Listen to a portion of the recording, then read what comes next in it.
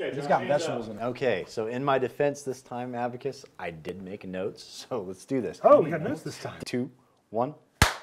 So we talk about, milsim, win, lose. Everyone wants to be a winner. It popped into my head the other day that the ideal milsim game for me is finding the end of my rope.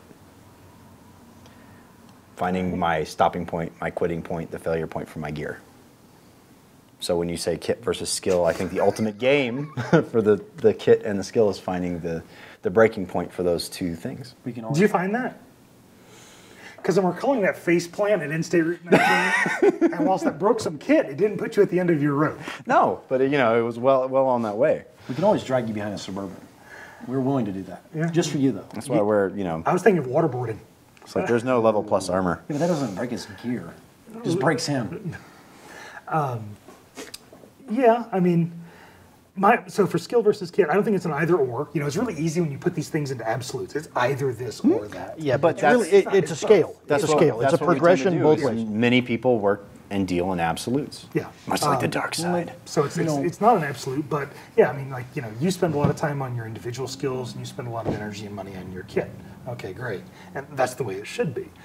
Are you heavier on kit or heavier on skills? I don't know. That's the decision that every player has to make for themselves. My thing personally is I'm always in for skills. I mean, as we kind of talked about, I missed the entire arms race of Airsoft. I'm not a gear whore. My best kit is 30 years old. So wait a minute. How many tacos do you have on that battle belt? Okay, I got that. Wasn't a race. That was slow and steady. I watched that personally. It was like one every other week. Hey, that's how you win a marathon. I can't say you don't appreciate your gear, not on pacing. HSG. I'm just saying, you have taco pouches. 14. Okay. 14. Okay, so wow. Ish. And I'm not trying to throw stones. I'm not trying to throw stones. I want to point out that everybody's version of what level you got to get to before you qualify in that gear whore category is different. Yeah. So he uses the offset of gear. He needs more mags because he's not that great of a shot. I'm not that great. I've got a couple of fairly high-end guns. It's also the type of But gear, I don't have a cool plate carrier. Yeah, it's also the type of gear. Where do you want to draw the line? Yeah. It's like guys have Pantech RRVs. I have an Eagle Industries, real one made in America. You know what I mean? I don't know what any of these things are. Well, okay, I really don't. I've heard Pantech before. How can I make this more clear? Okay, some guys have replica stuff, and some guys have London Bridge Trade Company. Right. Some of the American Milsim guys walk around with real Cry Precision, $1,800 breakaway plate carriers. Some people have the replica of the exact same thing, and it's good enough for them. All the optics I play with on the field are real. I cannot stand junk optics. Okay. But you'll have guys that have to have that newest, coolest looking optic that looks cool, but it's not functional. Right. It's defeated by a .2 cent BB. It's a costume piece. Functionality of the situation should be the determining factor, and people don't give it. But my absolute favorite, I've got a plate carrier. Don't ask me what kind it is because I have no idea. I've got a helmet. Don't ask me what kind it is. I have no idea. I've got a belt. It's the HSGI one. Thanks, Gene. And it's awesome. I love it. It's the one product you can't talk bad about. It's just so good. But my favorite kit is my crummy 30-year-old British stuff. Well, it works. It's functional. That's what I'm saying. But that's because that fits your mentality. It fits my mentality. It fits. Right. But even if and that's true for all of us. Your tacos are great. Wonderful product. I don't have any. I've got open top mag pouches. Everybody? Yeah, I do. Sean. I open top mag pouches. But what do I want out of a mag pouch? I want it to hold a magazine. Right. It doesn't need to hold a can of beer. Right. Or a radio or any of the other things you can put in a taco and have it stay. Some of mine will even let the mag slip out if I go upside down. I know that doesn't happen to tacos. That's great. Well, but you don't do a lot of cartwheels anymore. I don't. Yeah, I don't. right. It's not how I play. So the gear that I've made, the gear that I've chosen works for me. And some of it I'm going to upgrade.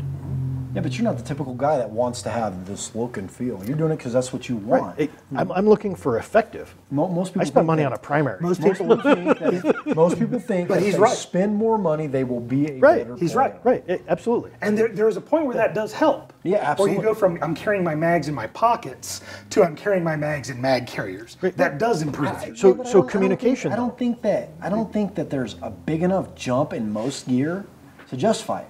Now, like I do night vision, this is common, common knowledge. There's a big jump. The helmets, the mounts, they all makes matter. a huge difference. It does. 100% difference. It really does. And in the same kind of example, radio gear. We're not talking about the Radio Shack Crystal Radio kit, because that's not going to make it on the field. It's not. It's insufficient. We're not talking about Radio Shack's little handheld walkie-talkies. That's insufficient. We're not talking about Midland bubble packs. Bubble packs, they're effective to a point. You get at the big ops and you lose communication. You have That's just too the much way it ground is. cover. Right. You hit it, and the higher cost, higher functionality radios, some of which require licensing, many of them do, that's a bit of kit that you better walk into with your eyes open, because you're going to spend money and you better know how to use it and care for it. Absolutely, which I'm good with, 100%. Oh, most yeah, people yeah, think yeah. most people think that I have this awesome radio. I can reach everybody. How do I program it? Yeah, Right. You know, most people think That's me. Most people think That's me. Most people think they upgrade just their cummerbund and some patches, and all of a sudden they can take on a team they never were able to beat before. Most people think this. I've Yeah, it's seen crazy. guys. You know, It is crazy. It's like Battlefield dog tags. But Bam. he's right. It's delusional. It is, but most people are a lot of airsoft players are gifted experts in self-delusion. Well, that's a really good phrase. I like Illusions of grandeur. that. Yeah. It may not even be grandeur. it doesn't have to It be. may be delusions of Yeah, In we- your case, we maybe. have, exceptional mediocrity. yeah, we have guys that go with us, and they just want to go for the experience, and they don't really care, and they're just Oh, yeah, I've whatever. seen those guys. They They're don't great care to if they play win with. or lose. Like, Yeah. we got one guy that comes with us national ops. He's never even asked. Like, I said something. We were arguing about a shirt this American Milsim had, and he didn't know which flag was on. I'm all, that's the side you're on, dude. He's like, didn't whatever. I didn't care. don't know the Didn't difference between the UFS flag and the. We have no identity. We flip flop. So some people want to just have the experience, and other people Only want to be between games, hardcore. though. You don't flip-flop the day of. It's not going to happen. Oh, yes. But so, and, I mean, that's something that I've been within our local, kind of Coloradan community trying to improve is showing the difference of what skills can bring you versus kit. Skills weigh a lot less than kit does. You don't have to carry all, they stay up here. You don't have to carry your skill around in a big backpack, in a 3-day assault pack or whatever. So I've been trying to bring some more skill sets out to some of the players. We have a local team that they're fine players.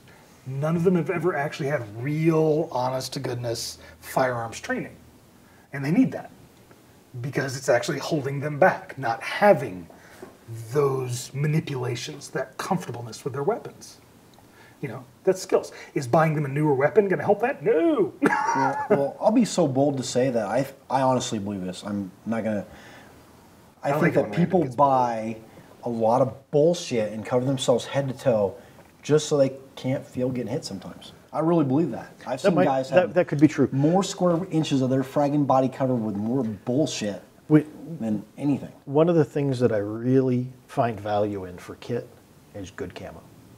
I was actually just about to bring that up. Right. Yeah. And so when I started playing Airsoft, I took a glance around the field at some of the organized teams and looked at what they were wearing. Any better either, because you have to be able to realize what your failings are before you can start to improve them. If they think they can buy their way out of a failing,